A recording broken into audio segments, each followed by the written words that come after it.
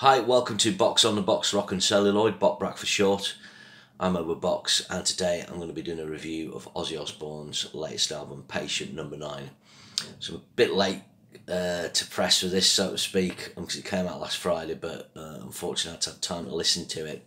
I haven't listened to it quite as much as I'd like, and you probably hear I'm not actually feeling that well. I think last time I did an album review I wasn't well. I basically haven't been well for about 6 weeks, but anyway.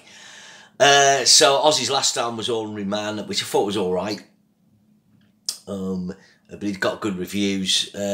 So my sort of viewpoint on kind of Ozzy's albums, obviously I think the first two albums, Blizzard of Oz and Diary of a Madman, the classics, Diary of a Madman in particular being my favourite, particularly the title track. I think it's a masterpiece in metal history with an amazing composition by Randy Rhoads. So those albums really benefit from the great Curse Lake Daisy rhythm section, obviously Randy Rhoads, Max Norman's production, and Ozzy being fresh and invigorated from Sabbath. Obviously then Randy Rhoads dies, then they do the Bark at the Moon album, Jakey Lee comes in, and this is when I first really got into Ozzy. Love Jakey Lee. Don't love the album, you know, I'm not sure I ever really did in a way, actually. I think, if I was honest with myself, I love Rock and Roll Rebel and Bark at the Moon. There's a track called Now You See It, which I really like. And then other than that, I can take or leave the rest of the album, really. They never really quite captured Jakey Lee on record. Same applies really with The Ultimate Sin. I actually think this is a little more consistent, the songs. Terrible production. This is Ozzy in his Liberace phase. But some better songs on that. But not great record. Then Jake goes and he does the first Zakk Wylde album, No Rest for the Wicked, and this is actually my favourite of the later Ozzy albums in that period. I have to prefer it to No More Tears, I think. Zakk puts in a really strong performance, I like production. It's definitely got 4 really cool songs on it, 4 or 5, and the other tracks are good fillers. I liked it at the time, and I still like it now. It's still a 7 out of 10. I've never totally bought into No More Tears. A lot of people rave about it. The title track's fantastic, but that's about it for me. Although it's very well produced. And there's tracks like Desire and Hellraiser, Mama I'm Coming Home. Very popular album for Ozzy. Then after that, he tended to kind of stick with Zakk. He did Osmosis, which had Perry Mason, which was alright. And then it was Down to Earth, I think. They did a covers album, 2005. Was it Undercover? Then Black Rain in 2007, which was alright, you know, treading water. Then Zakk left, and then he did an album with Gus G called Scream on guitar, but it had a different producer. And it seemed to me like Gus G just did the solos on that. And Scream was alright. I think one of the disappointing things, I think, with that album was I felt Gus G was someone who could maybe bring a bit of a Randy vibe in. One of the trademarks of Ozzy's early work is the 16th note, pedal tone, digga digga digga digga digga digga digga. You think of a riff like I don't know, da digga digga digga digga digga digga da digga, or Bark at the Moon, da da digga digga da digga digga da. Slightly different rhythm there, but you get the idea. But they never really came back. They just seemed to be slightly generic riffs. That was it, and then he had a big gap. Obviously, he did the Sabbath thing with 13, which I wasn't really that keen on. I didn't really buy into that. I wasn't really into the songs were too long. I wasn't into Rick Rubin's production. And then he did Ordinary Man, and the pattern with that, he got in a producer called Andrew Watt, and they brought in a lot of guest performers, kind of like the Slash thing. See Slash plays on it. And this album follows the same formula. I think what's the first thing which is interesting about this album, he's got some more interesting guests on this. Jeff Beck and Eric Clapton play on this album. First track I listened to when it was released was Patient Number 9. I was pleasantly surprised. I've got to admit again, I've been very cynical with the Ozzy thing recently. Obviously he's been ill.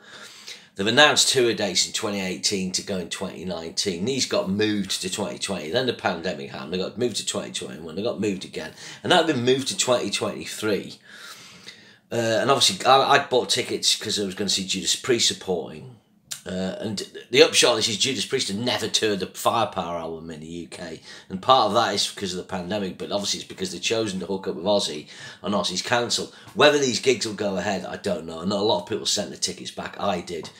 Ticketmaster still got the booking fee, so a lot of people pissed off. So there's a kind of a bit of feeling can Ozzy do a whole set? Obviously he appeared recently at the end of the Commonwealth Games. and it was good fun. He sounded in good form, but there was kind of rumours, was it he using backing tracks? So anyway, I was pretty surprised when I heard this track. I thought Ozzy's vocal sounded good. And yeah, a lot of co-writers of this: Andrew Watt, Robert Trujillo, Chad Smith, a guy called Ali Tamposi, unless it's a lady, I'm not sure. But I like the track. It's got an interesting sort of riff, really cool Jeff Beck solo, bringing in a different vibe. And I like the production. I think that's one of the things about this album is basically I think they started work on it immediately after Ordinary Man.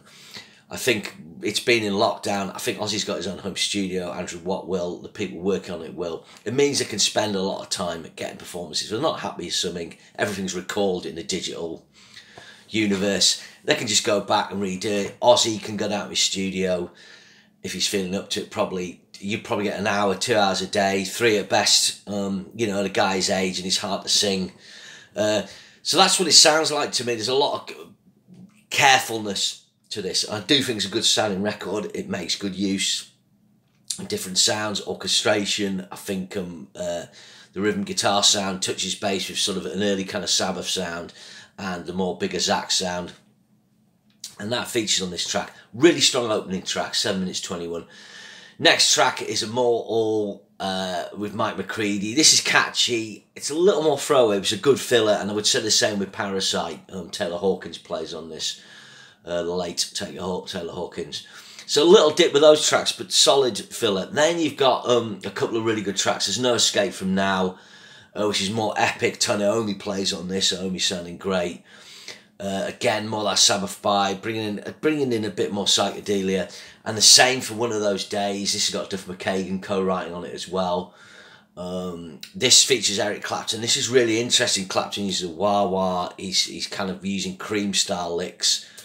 You know, I suppose you'd say kind of like it's Tales of Brave Ulysses or something like that. And it's got that kind of psychedelic vibe. I like this track. It's really interesting, sort of getting Clapton to do that. And he kind of solos all the way through. He's got lead guitar all the way through. Really good. And then you got 1,000 Shades and Def Jeff Beck comes back on this. Again, this is good. Interesting, Ryan Tedder's one of the co-writers on this. So Ryan Tedder, forget the name of his band is in, but he's covering for Adele and things like that. He's kind of more pop rock. So again, that's quite an interesting collaboration, but it works. This is a really good track. And then you got Mr. Darkness. This is another good track. Although I don't like the stupid kind of, you don't know my name, you son of a bitch at the end. Zakk Wylde featured on this. And one of the things refreshing with Zakk's performance on this, I feel like when you've got a whole album of Zakk, you can feel a bit samey with the pentatonics and the wah. But because he's just playing on 3 tracks on his album, his solos really make the mark. He's got his wow going and he's really soulful and you can tell he's got loads of dig. There's a lot of guts to his playing here. And I enjoyed that. Then you got Nothing Feels Right. Again, this has got a really good fill chorus. Nothing feels right. Again, quite epic. Another great Zakk solo. I'm just checking on my notes here.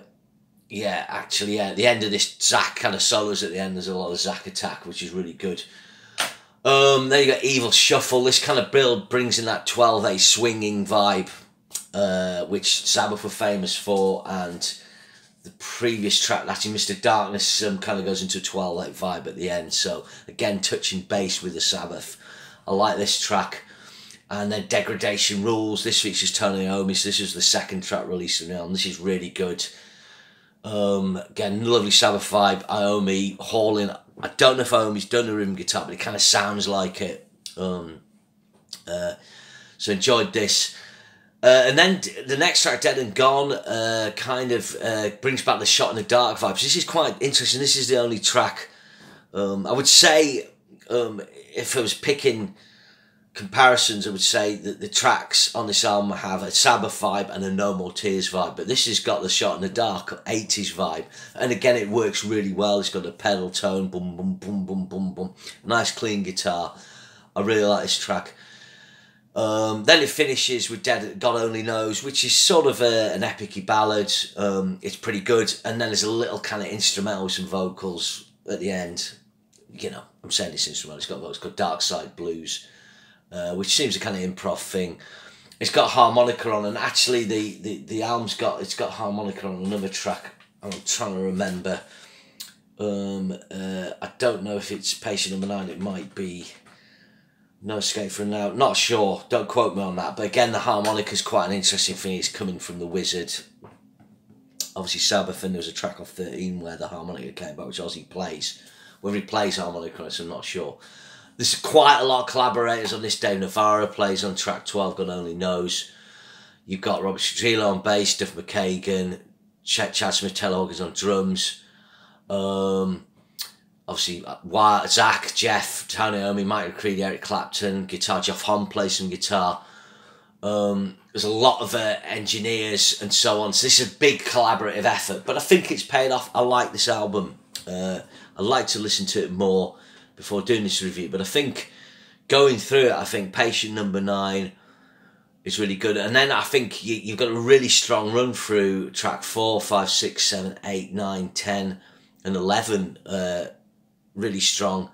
And then a couple of okay fillers at the end. So really good. I think I would be sort of between a 7 and an 8 out of 10 on this. I hate making these pronouncements, but I do think it's his best album in a good while. Like I said, I'm not a massive No More Tears fan, but I think I would be safe in saying that for me, most people would think, if you listen to it, I think you would think, actually, yeah, this is the best thing since No More Tears. It's certainly the most I've enjoyed since the No Rest for the Wicked.